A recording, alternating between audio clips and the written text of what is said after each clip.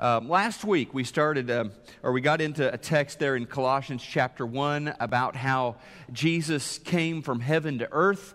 Jesus came into our pit of despair, and the author of the story of reality, Jesus, the Creator, He came into the world He created in order to save us because of His great love. One of the passages that we read last week is in verses 13 and 14. It says, God rescued us from dead-end alleys and dark dungeons.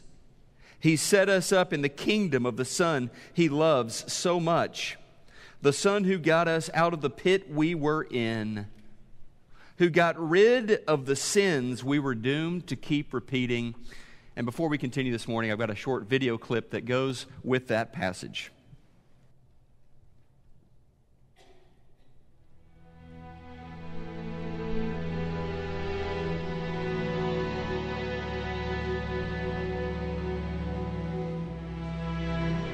A man fell in a hole.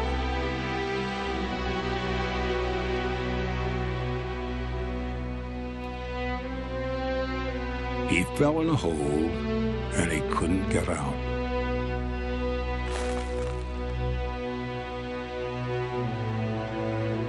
A traveler passed by.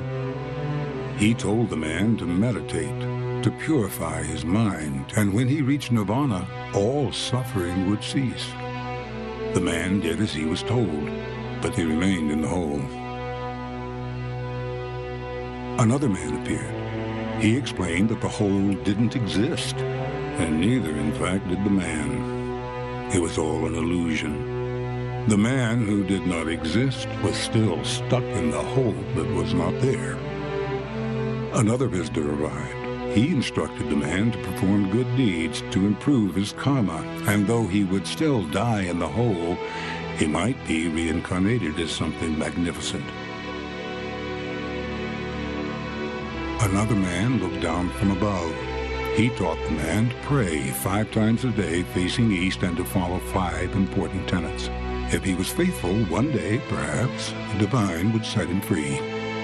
The man prayed as best he could, but he was losing strength, and in the hole he remained.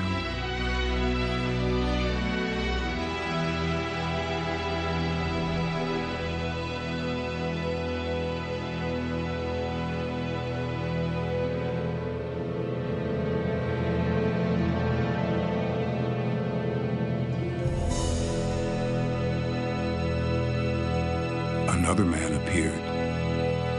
There was something different about him. He called down to the man in the hole and asked him if he wanted to be free.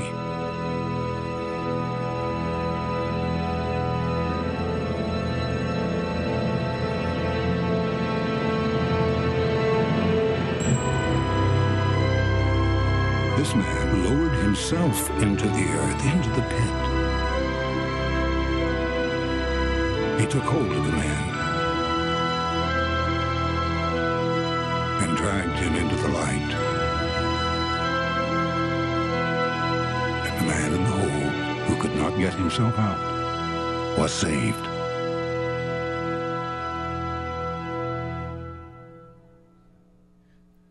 This morning, Paul, in our continuation there of chapter 1, is going to talk to us about this man who climbed in the hole to save us.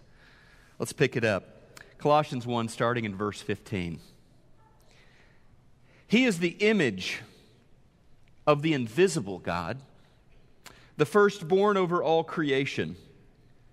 For by Him all things were created, things in heaven and on earth, visible and invisible, whether thrones or powers or rulers or authorities, all things were created by Him and for Him. He is before all things, and in Him all things hold together. He is the head of the body, the church. He is the beginning and the firstborn from among the dead, so that in everything He might have the supremacy.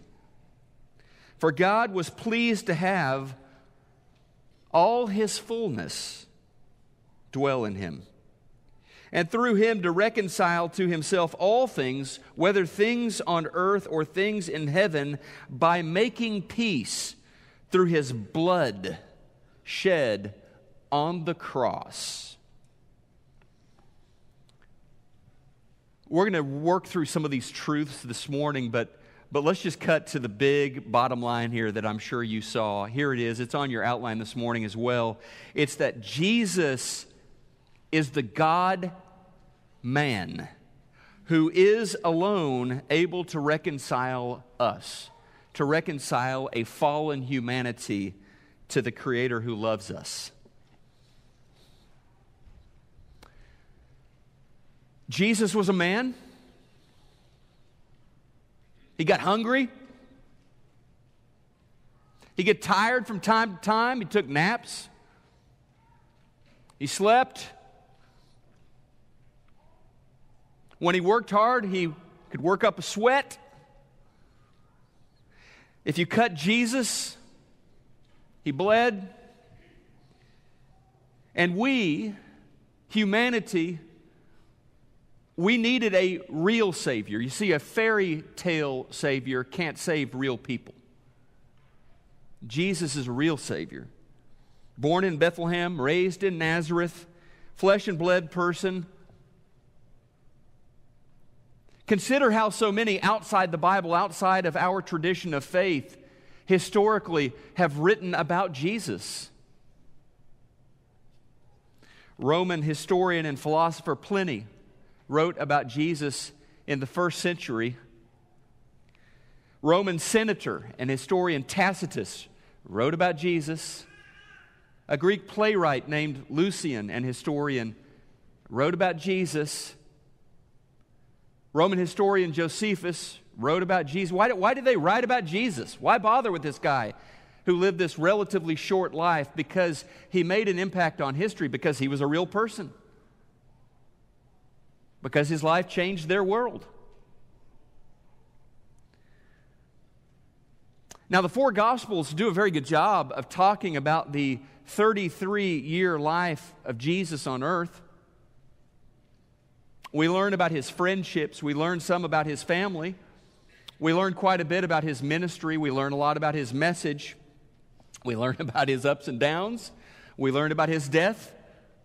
We learn about his resurrection. But there's more than that. You see, the New Testament doesn't just deal with those 33 years. They tell us about the entirety of the life of Jesus. His story did not begin with his birth in Bethlehem. In fact, Paul is going to tell us the story of Jesus. It has no beginning. He has no beginning.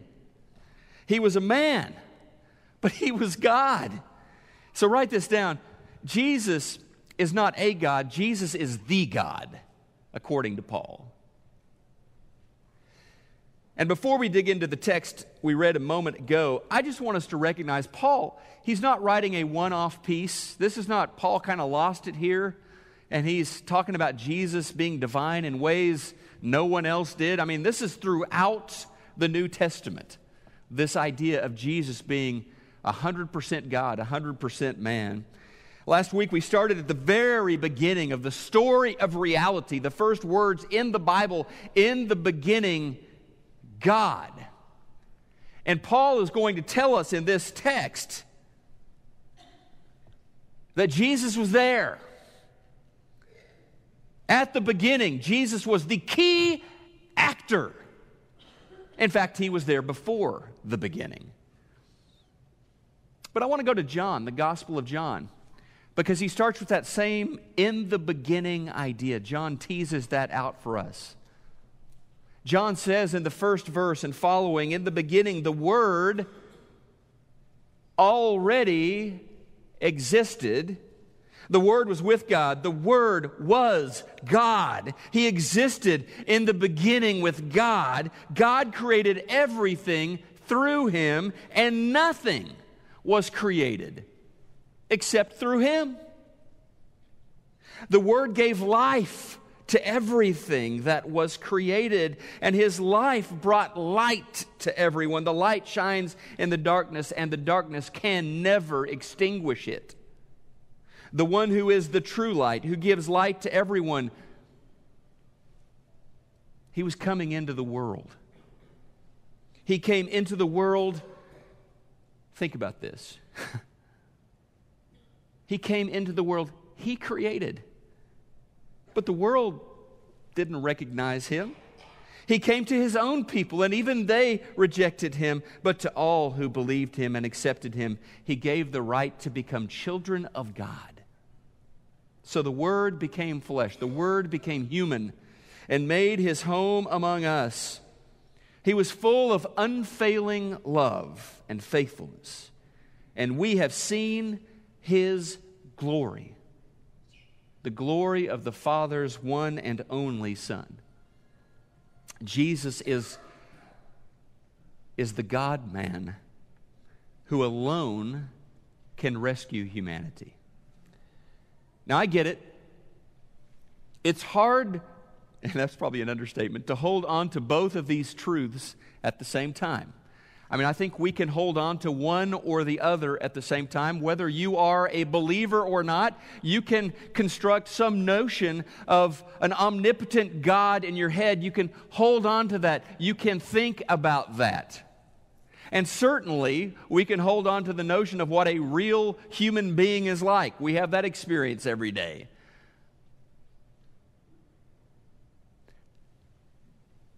But God and man together in the same person, it's hard. It's hard to fathom. But it's important to acknowledge the divinity of Jesus Christ. You see, the gap between us, between God and us, could only be bridged by someone who was both God and us. The Word became flesh, John 1:14. And then Hebrews chapter 1. Notice the same themes from Colossians 1, from John 1. We have them all here in Hebrews chapter 1. The writer, probably a medical doctor named Luke, wrote these words. Long ago, at many times and in many ways, God spoke to our fathers by the prophets. But in these last days, He has spoken to us by His Son, whom He appointed heir of all things, through whom also He, what? He created the world. He is the radiance of the glory of God and the exact imprint of His nature. And He upholds the universe by the word of His power. After making purification for sins, for our sins, He sat down at the right hand of the Majesty on high. And so throughout the New Testament, the writers speak to this one-of-a-kind, unique identity of Jesus. He was a person. He was born, He died, He bled if you cut Him. And He was God, the creator God of the universe.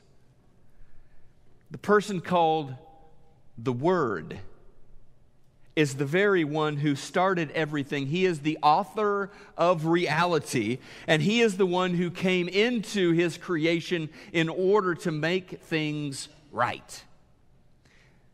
Now, an English philosopher who lived back in the 1300s named John Wycliffe, I think summed this up very well.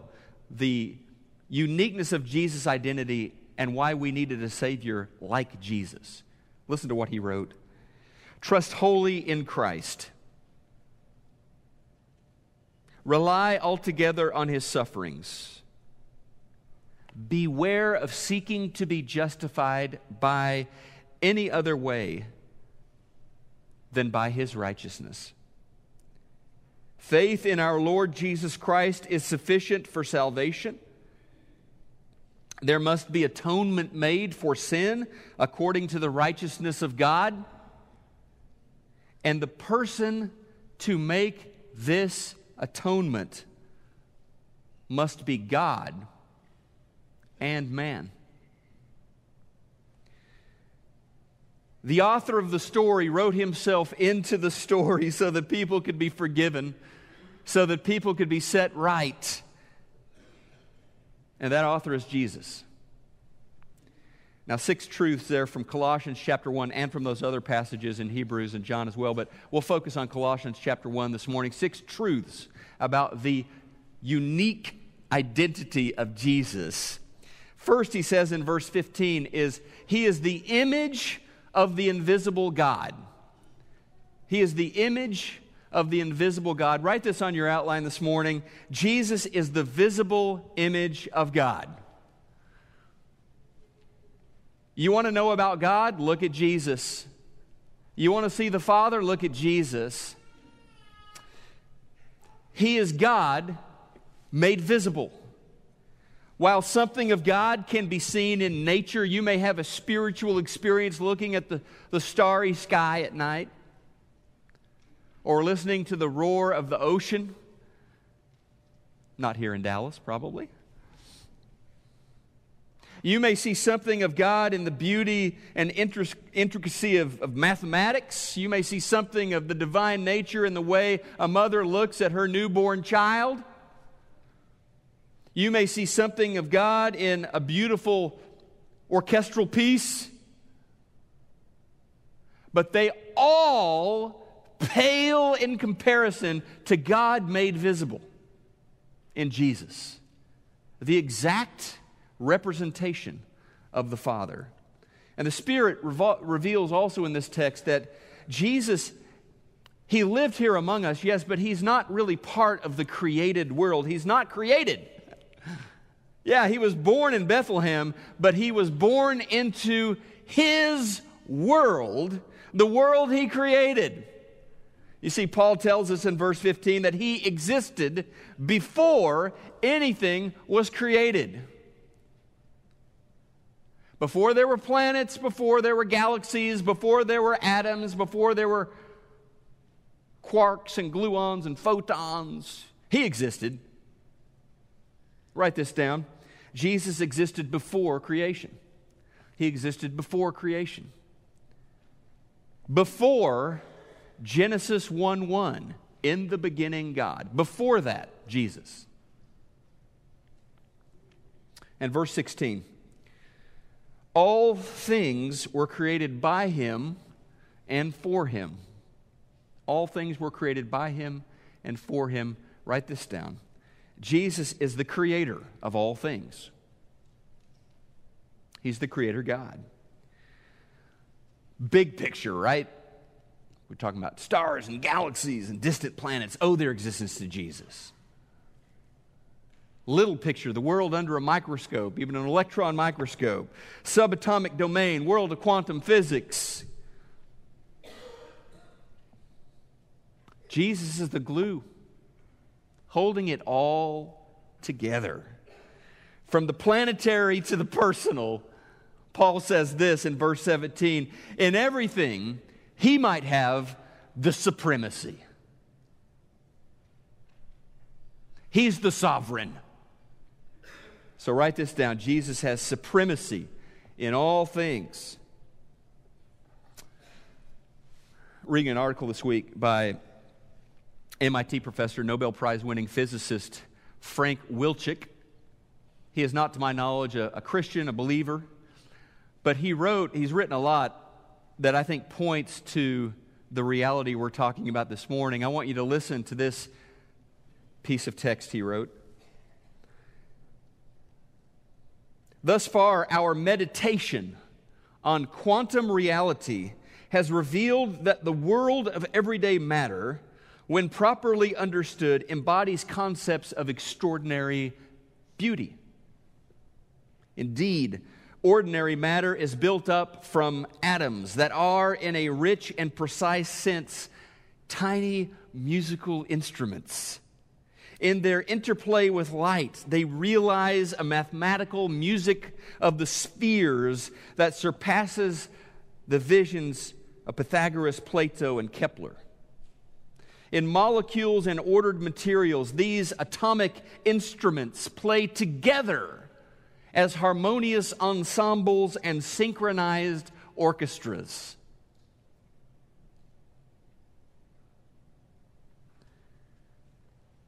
And Paul would tell us the conductor of the orchestra is Jesus.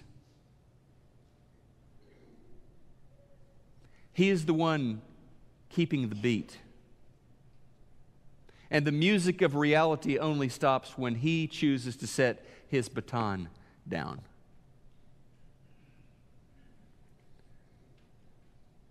All things created by Jesus, all things held together by Jesus, He has supremacy. Basically, let's get personal here. This means we are house guests in His universe. He stands at the beginning of creation. He conducts the music of reality, and the music only stops playing when He decides it stops playing. This is what Paul says in verse 19. God was pleased to have what? All His fullness. Every part of Him, 100% of His divinity, all His fullness dwell in Him. Jesus is, on the outline, 100% God. You've heard that before. He's 100% God. That passage in John, verse 2, says, the Word was fully God. Here's why all this matters in I think, a very personal way for us. The author of the story of reality came into His creation so that we could be reconciled to Him, so that we could be brought back together in harmony with His music. Every person, you, me, everybody, since Adam and Eve, we have chosen to sin. We have chosen to rebel. We have created, by our own acts and our own thoughts and our own words, an insurpassable gulf, a Grand Canyon-sized gulf between ourselves and the holy, righteous God who created us. We are all lawbreakers. We are all guilty. And Jesus is the only one who can bridge that gap. When Jesus gave His life, Colossians 1, verse 20, He was making peace through His blood shed on the cross. Say that with me. Making peace through His blood shed on the cross. So Jesus bridged the gap between God and us on the cross. The cross. It's kind of surprising, really, that sometimes there is great beauty even in a tragedy. The cross. I mean, I think about it today, so many years later. The beautiful image suspended over cathedrals and churches around the world.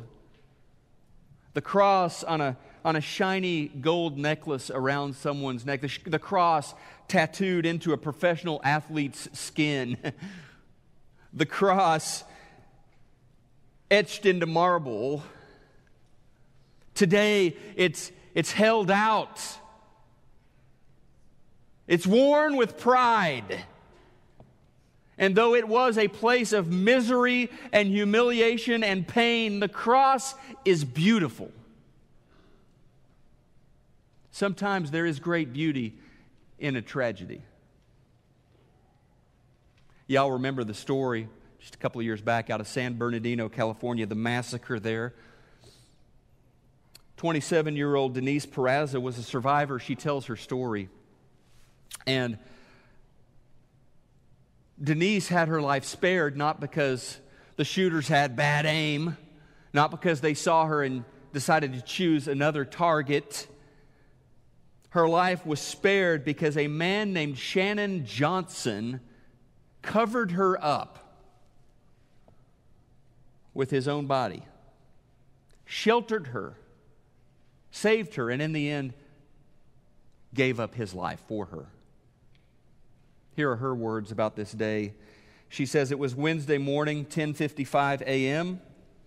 We were seated next to each other at a table, joking about how the large clock on the wall might be broken because time seemed to be moving so slowly. I would have never guessed that only 5 minutes later we would be huddled next to each other under the same table, using a fallen chair as a shield from over 60 rounds of bullets being fired across the room. While I cannot recall every single second that played out that morning, I will always remember his left arm wrapped around me, holding me as close as possible next to him behind that chair. And amidst all the chaos, I will always remember him saying these 3 words, "I got you."